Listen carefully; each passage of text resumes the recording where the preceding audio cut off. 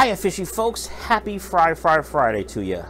Hope everyone has some nice fishy plans for the weekend. I myself don't have anything special, may or may not come down here, may or may not work on tanks, don't know.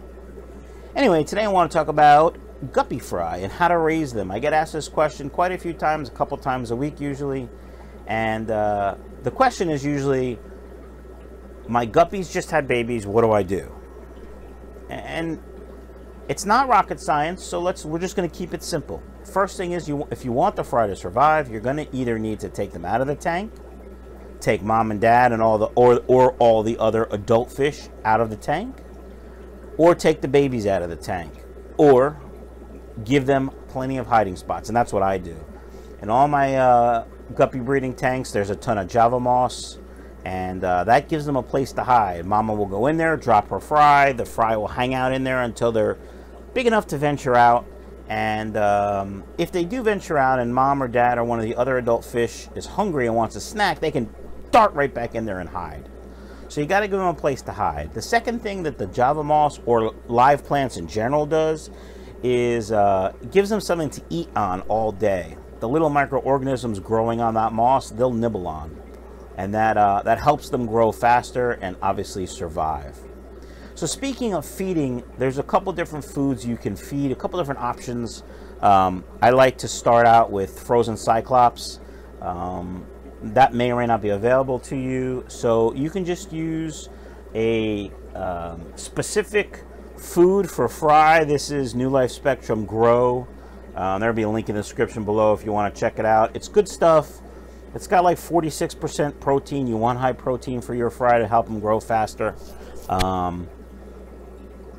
And I mean, I like it. If you put too much in, it'll cloud your water, so you really don't want to do that.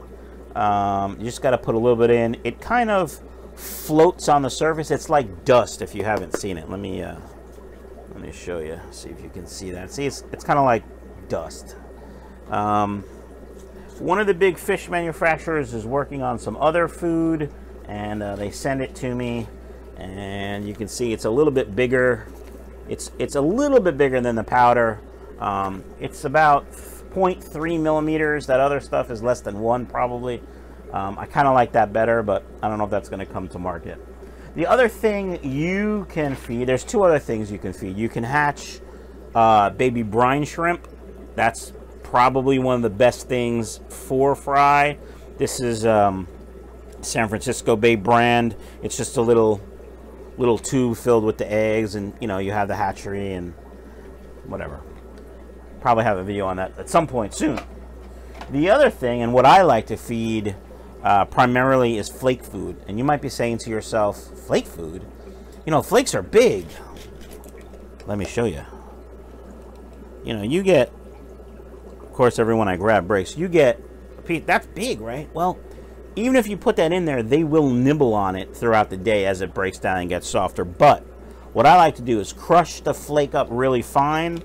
So what I've been using lately is Ocean Nutrition Discus Flake, and there will be a link in the description below. I like the ingredients in it, which I'll talk about in a second, but it's got almost 52% crude protein and a very low ash content, which is important. So the ingredients, the first ingredient is dried fish protein digest, which sounds yummy, but I had no idea what it was. So I emailed the company, what is dried fish protein digest? And the third ingredient is wheat gluten. The second one is salmon, which is fine. So I asked, you know, why? And basically what they said was, dried fish protein digest is, as gross as it sounds, in Ocean Nutrition brand, it's a human grade product. And it's the same stuff that they put in, like, protein shakes for bodybuilders. So it can't be that bad, right?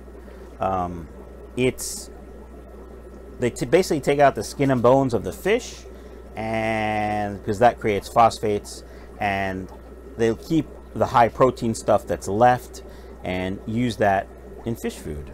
And I mean, if bodybuilders use it for high protein shakes, it's probably not bad, right? Then I asked about wheat gluten, and because I'm pretty sure wheat gluten isn't found, you know, in the natural habitat of guppies, or discus in this case.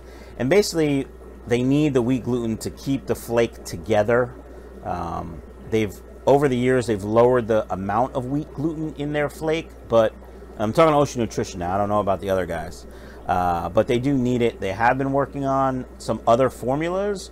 Unfortunately, nothing's really come out from it just yet, so that's what it is. So Discus Flake. What I do is I take some of this Discus Flake and I just crush it up.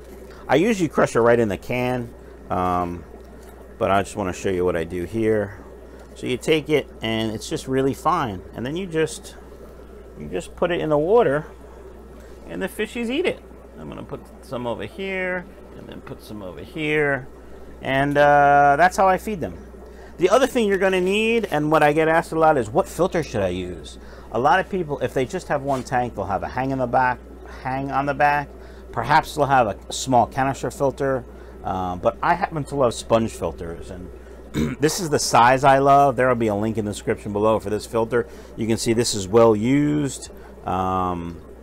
Actually, I just cleaned it, but you know, like all this algae and stuff, the fish will nibble on that too. But the reason I like this is, just as I said, whatever is sucked up into this thing, the fry can pick on and eat. Usually I have plecos in my tank. They'll also eat whatever is growing on this, but this can't kill a fry. If you have a hang in the back and it gets sucked up, it's gone probably. Now you could put a intake sponge on that, and that'll also increase surface area for beneficial bacteria, but I don't run hang in the backs. I run sponge filters, so that's what I like for filtering.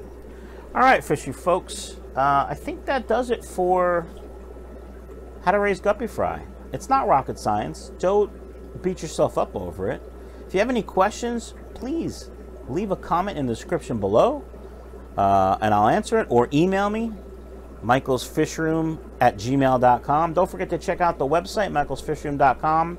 Use promo code SPRING18 for 18% off your entire purchase, including shipping.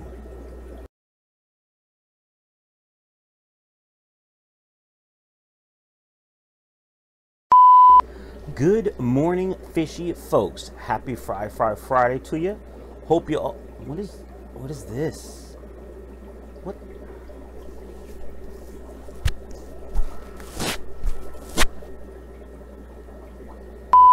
Good morning, fishy folks. Happy Fry mush mouth to you.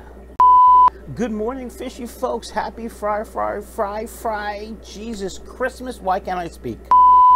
Good morning, fishy folks. Happy Fry Friday to you. Hope you have some nice fishy plans this weekend. I myself probably will not be down here very much. It's supposed to be a fairly nice weekend, and it's the first nice weekend in like 62 years, so probably doing... Why did I clear my throat so loud? Good morning, fishy folks. Happy Fry Friday to you. Hope everyone has some good fishy plans for the weekend. I may or may not be down in the fish room doing things. I really don't know. Sometimes life gets in the way. What can I say? So in today's exciting Fry Friday video, we are going to learn about how to raise whatever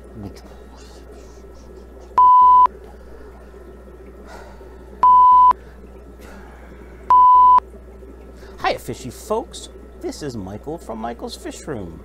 And of course you know who I am because you watch my channel and you've clicked on the thing and blah,